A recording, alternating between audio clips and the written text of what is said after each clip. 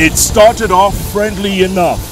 Two politicians who belong to the same party sharing a meal before heading out.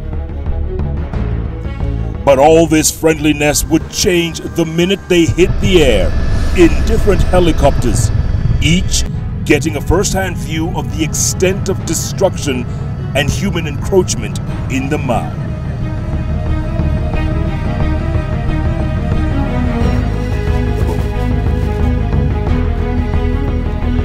And once on the ground, the sentiments from the locals is nothing short of hostile.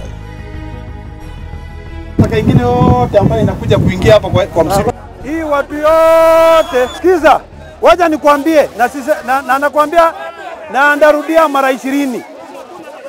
Kama umeingia msitu utatoka. Yes. Clearly, the situation here in Goben is very volatile. Land, very emotive issue here. These people don't feel safe. Some of them have genuine titles, they say, but they say that their schools and their houses are being burned down, and they don't know what to do. Kuna shida mingi hapa? Yes. Ha? Kama nyumba imechomewa baba yangu huko. Jana. Kama baba yangu imechomewa nyumba huko. Sasa hii watu Shida ni hii. Ledama Olekina anakuja anakutuambia tunachokosa nani? Sisi tulikuwa hata sisi tunamwambia mapema atoke. Tulikuwa tunataka kueleza Ledama ajui map ya 1976, ajui map ya 1980, ajui map ya 1990. Ledama amekosea. Wakati juzi imekatwa hii magroup, Ledama alikuwa shule. Ajui satellite. Ajui. Serikali ameweka satellite na akaweka machane chai. Na akasema msipite. Sisi hatujapita. Kuna wengine wamepita lakini. Hakuna atoe hiyo. Hata sisi tutatoa kabla hawa hajatoa. Atoe hiyo nyumba tutatoa. In fact, we were born here. We know nowhere. Where will we go now? Our parents have been living here for some years, about a decade. And then now we are suffering. Where do you go? No. Where will you go? Nowhere. Babe. But remember, we are not going to assist fiction. Sisi tunataka wana na maji. So off we went in the back of this truck to see for ourselves the full extent of the destruction and encroachment. Habari zenyu? Mambo. Safi eh? Kubaya? Huh? All around us was once forest. Now it's maize shamba after maize shamba.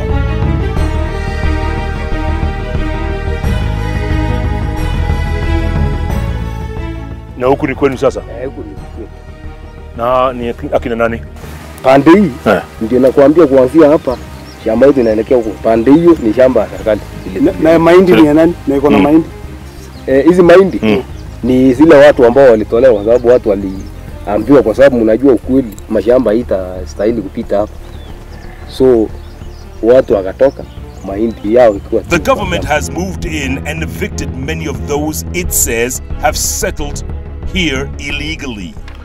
So this is typical of one of the dozens of houses which were destroyed, many of them burnt, that belong to the locals here. This one belonged to Robert Ruto, who says his family has been living here for many years. Ruto, si yuko ni kwako? Ilikuwa yako? Ilikuwa yangu. Nani alikuja akachoma? Askari alikuja akatuvamia hapa, akatuambia tutoke. Sasa sisi hatukuwa la kufanya, sisi tukaenda kambi huko juu. Sasa at least tunaomba serikali atusaidie kwa sababu sisi tumefamiwa kama sio wa Kenya. You see this pile here behind me? These are freshly cut cedar wood, freshly cut from the Mau Forest Complex. And they say there's no logging, illegal logging going on. This was freshly cut by and captured by these guys. Obviously, the perpetrators took off, but illegal logging is still taking part. This is the last line of defense in this whole Mau forest complex. And yet, the issues are still out there. Who's to blame? Where is the cut line? What happens next? So many questions, so few answers.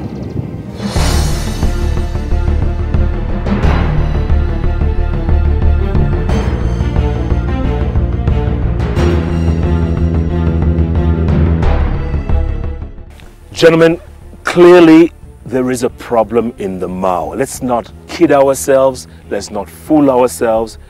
And Governor, let me start with you. There's a huge problem in the Mau. The encroachment, the logging is still going on. We can see, we've seen evidence. And people encroaching into the forest itself. There's a huge problem. Indeed, there is a problem. But that problem is easy to sort out by KFS ensuring that there is no encroachment on the forest, that there is no logging. In fact, we did not see any massive logging really, although you want to say that, but we didn't see any massive logging. We found some little trees, but I'm told those ones were felled by the Nyayo T-Zone Corporation as they established the tea estates to establish a cut line between the settlements and the forest. Senator, you obviously disagree with this because we've seen for ourselves. You know, 5 years ago, it wasn't like that. 10 years ago, 20 years ago, and it's getting worse. It is indeed. And it is very sad that my dear brother here does not seem to realize this massive destruction of our heritage. I mean, we've come clearly, we've gone through, and it is sad that now he wants to say, oh, these T-zones, those T-zones, there's no way you can put a T-zone to be able to be a boundary between two forests. The forest should be one. What you're doing is that you are encouraging people to encroach. There's serious encroachment in the forest. We have seen it. We have flown over it. And I actually commend the work that KWS is doing, Kenya Forest Service is doing at the moment, by making sure that they get all these people out of the forest. Governor, there's breaking news today that, or rather barring all the T-zones that we're talking about, the T-zones are going to be barred from all Pusimoru to Mau Forest, all that. An order barring the T-zones. You know, the T-zones also include those ones in Bomet, the Nyayo T-zones. Are you barring them from there also? All the way around Mau, or which Mau? But anyway, that is neither here nor there. All we are saying is the people living in land that is titled cannot just be wished away. It is the same government. The Kenya government is the one that gave out the title deeds. We've heard it from the people all over where we went, that they have got title deeds, and they went to check at the Narok Lands Registry as to the veracity of those titles. And indeed, they are there. So the question is, the area we went where we saw the destruction of houses was just about 200 meters from the forest. For now. That's what we saw. Yes. The rest of the area, they are in agreement that those are settlement areas. But then what happens? So where is that destruction you're talking about? Let me say one right thing. Inside. I am very, very happy with the new directive. In fact, I congratulate Keriako Tobiko for issuing that directive, because this government is now moving in the right direction. We cannot use the state agency to try and abate corruption. The most important thing that we can do, we do away with that T-zone completely, we plant trees, then now we can now start talking about this issue of title deeds. It is very clear. These people have encroached into the forest. We went, we saw the beacon, which was there. The entire settlement, these people have been destroying it. We saw the beacon. We saw the beacon at exactly where the forest ends. No, but there's no forest now. Jeff, there was a forest across. That's not true. You saw it. Because what he said, when he went and spoke to his tribesmen who were there, or let me put it in a better way, those Kenyans who are there, who happen to be from his tribesmen, who happen to speak the same language he speaks. They also speak Maasai. They spoke the two languages. When he went and spoke to them, what one of those guys said is that what we know the boundary to be is 15 kilometers away from here. That is nonsense. The truth is, where the cornfield was, that is a forest. I mean, even where we're seated, look at this human destruction. Everybody, over time, we have to stop this. If you don't stop this, tomorrow, Jeff, you will not find these big logs lying down here. Wait, what will happen is that you will find people cultivating this place. So we must stop there so that we can be able to ensure that we preserve what we have and we improve it for future generations. Correct. I'm told the targeted population is way above 70,000. Is that what we are talking about? Is that what we are saying? What I'm hearing is that deep behind what he's arguing is a process of moving a population. It is a process of depopulating the place with a certain ethnic community. That, in my view, is not how to view an environment. What we need to do is to have a round table with all the stakeholders and agree on where the forest ends. And if the Narok County Council gave out title deeds in 1975 all the way down to 2002, then those are Kenyans that are living there. Anybody now who has gone right into the forest, for example, if there is anyone living here, that person should be removed. This is just carelessness on KFS. But they are there. There is somebody. But have we seen anybody here? Okay, it's a matter of time. But it's a matter of time. Before you know it, they'll be planting maize here. The point, that is why we are saying, let there be a cut line just there. That you cannot cross here. No. It should be clear where people should not cross. You disagree? Did you also see? Just a moment. Did you see from Bomet, as we came across, did you see people moving beyond that cut line? And that's where the problem is. There's nothing. Why are you refusing to put a cut line here? Jeff, we don't live in the jungle. There's nothing like a cut line. There are clear boundaries, beacons. We're a country which is governed by the rule of law. The constitution is very, very clear. You have a right to own property. But that right is limited to only what is legally, which can be legally bounding. You cannot be able to correct, to say that Narok County Council gave out land, title deeds up to 2002. If Narok County Council, if some crooks who are maybe councillors or officers of Narok County Council gave out land, they should be sent to jail. Narok County Council gave the authority. The national government gave out the title deeds. It is the Ministry of Lands, which is a national government function. It is not a county council function. Secondly, what we are saying is the area that is affected by the evictions was area occupied by 5 group ranches who are actually Maasai group ranches. Those group ranches decided to subdivide the land and sell it. Now they sold it. Now they sold the land to the current settlers. Sure. Now that wasn't the problem. That wasn't the problem. The problem was extending the boundaries of those lands. Extending the boundaries. One from 300 to 1200. Another from 500 to 1500. Extending, if you were to get the record straight from the Ministry of Lands, it was an extension by the same county council. And remember, the county council extending that land, they were dealing with community land. They are dealing with the trust land. Don't lie. I have the minutes. The county council did not extend that land. That is not true. What is factual is, those group ranches had their land. How would...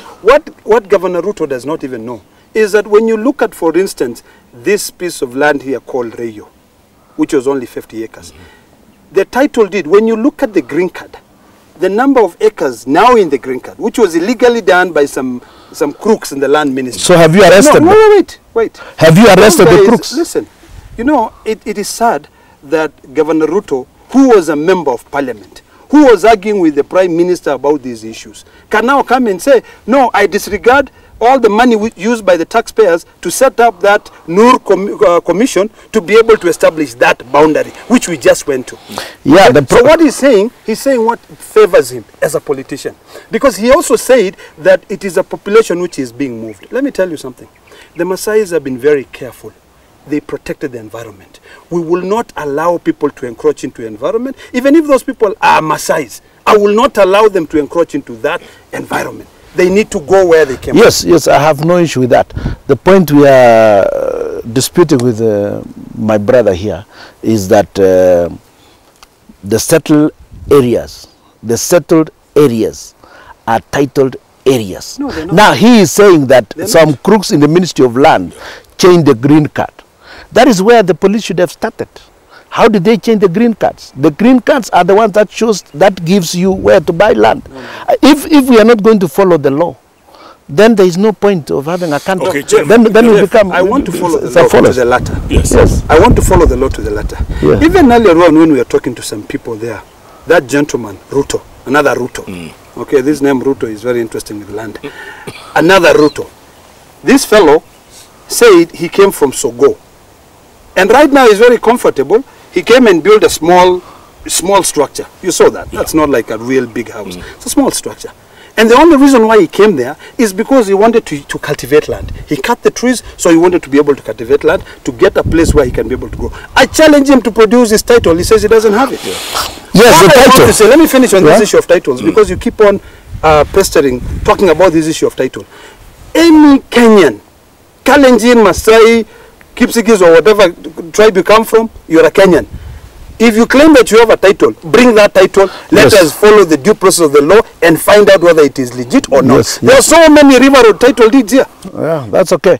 I'm simply saying this, that look, Group Ranch were given one huge title, and then they sold it to several people. No, they didn't. And for them to get title deed, they have to mutate that, so that they can know their own areas. Now, if the surveyors do not go there, they cannot get the title deed. So there is one huge title for the group ranches, and some of the individuals actually were given individual titles.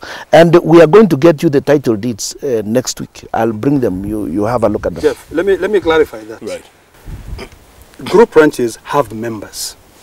Okay? It's like a circle. The group ranch does not sell land. The group ranch allocate land to members. Yes. Members are the ones who sold. If there are any, they are the ones who sold land. Correct. That's the group ranch. That's okay then. That's okay. Yeah. So this is very simple. If there is a Ruto there who claims that he bought land from the group ranch, he's lying. He never bought land from the group ranch. He bought land from an individual. Yeah. If he paid money, there is a process. You have to pay taxes. You have to pay a surveyor. Follow that. Produce the documents. And if you don't have it? If you don't have it, then you're illegal. You go back to where you came from. Is there a solution to all this, or are we running around in circles and we're not going to get anywhere? Governor, is there a solution? There is a solution. The solution is a public participatory process of getting all the information right and indicating exactly which area is illegal. And then a process of relocation starts, because you don't just come and start burning houses without giving any notice. You've got to say, Jeff, you are on the wrong area, and these are the clear facts, and this can be communicated even through the administration and all the other people. Once that communication is done, then a solution is sought. If there are people who are mistakenly given title deeds for whatever reasons, and they were issued by the Ministry of Lands, those people can be relocated to other lands. Senator. But you cannot just arrive one day and brutalize people. You cannot do that, and you cannot use inflammatory language, and you cannot use the might of government to hammer on innocent local Kenyans. Jeff, the solution is very simple. This government is in the right track.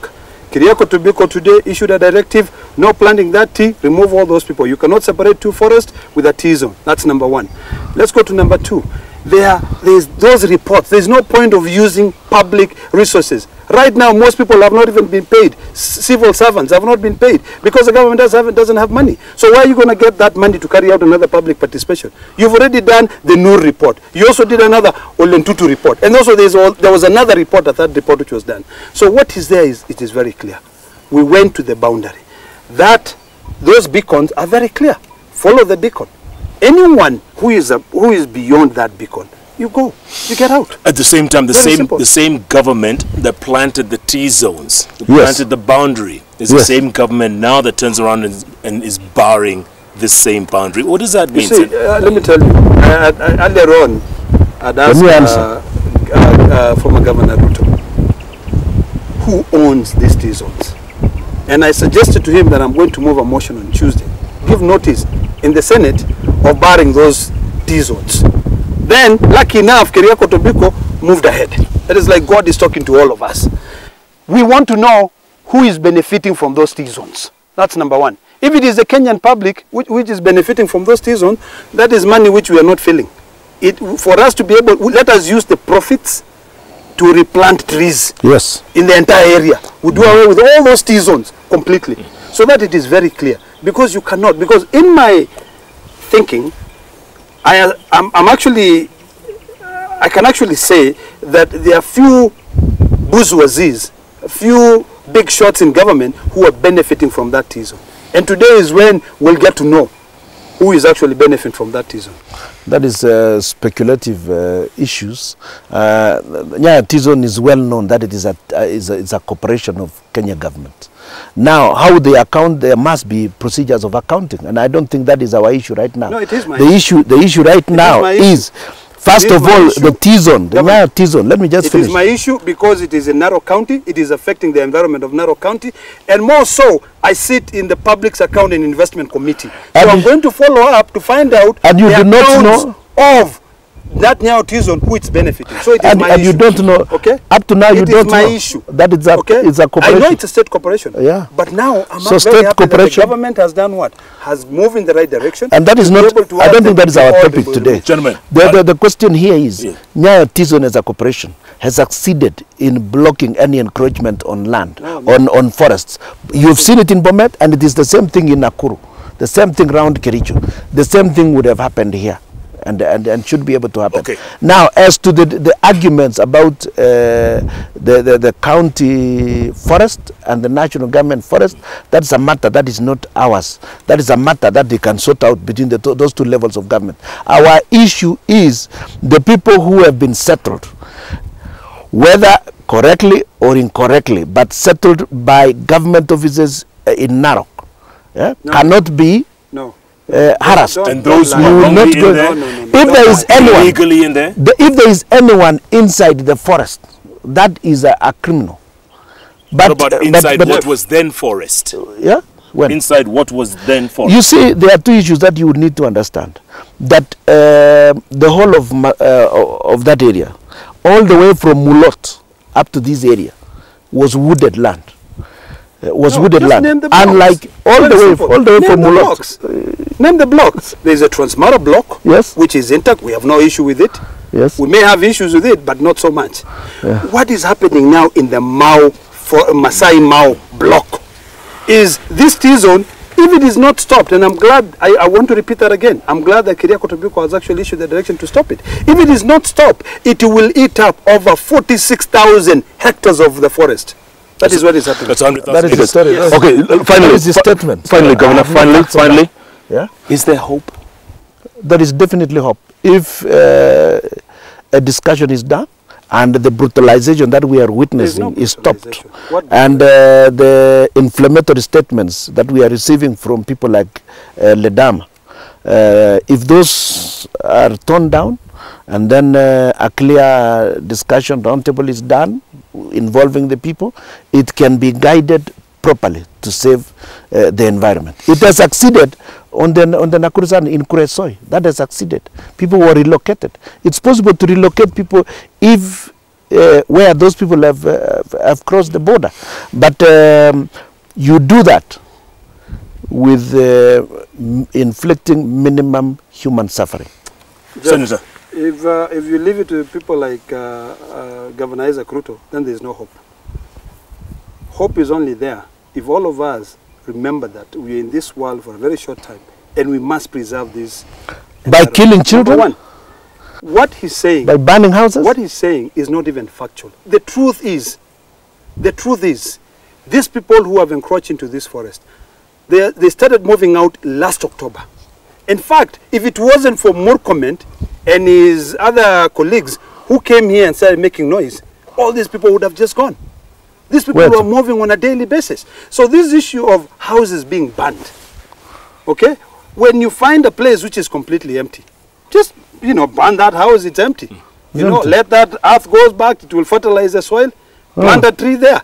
No one has been hurt. There is no child. Is that the law? Let me finish. I gave you time to talk. Is that the law on eviction? I gave you the law on eviction is this: you have no right coming to encroach into a water catchment. You in Bomet do not have water. You have no water now in Bomet. Your rivers are dry. Who told you? Mao and the Masai Mara River is drying up. Right now, go and see crocodiles dying. Go and see hippos dying. Yet this country depend on that tourism dollar. We should have gone there to see. We have to be honest with each other. If there is drought all over the country, honest, but the point, Governor, listen. the moment we become honest with each other, listen, and we are ready to put our political career on the line to save this ecosystem, is the day we will have hope in this country. Let me tell you, the issue, no one is arguing about whether we should conserve Mau or we shouldn't. The question is how. You don't create a situation in which you create enmity between the inhabitants and the trees. Then there will be a backlash. All you need to do is to deal with the environment and save it, like we've done in the rest of Mau. Why is it that there is only a problem on this side? Let me tell you. Why is there no problem on the other side? This part, the reason why this part is good, because there is not a single. The Maasais have actually stood firm, and they have not allowed any Kipsigis to encroach here. Stood firm how? Wait, let me finish. This issue of people coming from Bomet, Kericho, they are the ones who are now coming into this area of Sierra Leone, Ngoben. They are the ones who are getting into the forest. We're in Gareta right now. The Maasais are here. All you can hear in the background are cows enjoying. Okay? Who fell all these trees? And then the problem is this. Who did all this destruction? I can see a lot of destruction. This destruction was done by your people here when they came here. When? From here, Ngoben here.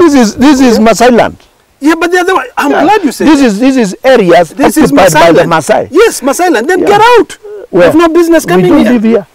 We don't live here. This is never going to end, gentlemen. These areas, let me generalize by saying this. Yes. The truth is, first of all, this the Maasai leadership currently. They are all in support of Uhuru Muigai Kenyatta and Keriako Tobiko and Raila Amolo Odinga for staying firm and making sure that we conserve this environment. The next course of action now is that if these people don't move out, we will tell the Maasais to move in and start planting trees. You listen to that? Well, you know, planting trees is important. Planting trees is important, yes. But what does he actually say? I just said we to start planting trees. Gentlemen, thank you very much for your time. We kept our promise. We did. From the bench, yes. Right. We came to the log. Yes. And this conversation continues. Yes. We'll have to continue it, gentlemen. And right. I'm glad you both, as disparaging as your views are, at least you can continue talking. It's democracy. Right. Thank you, gentlemen. Thank you.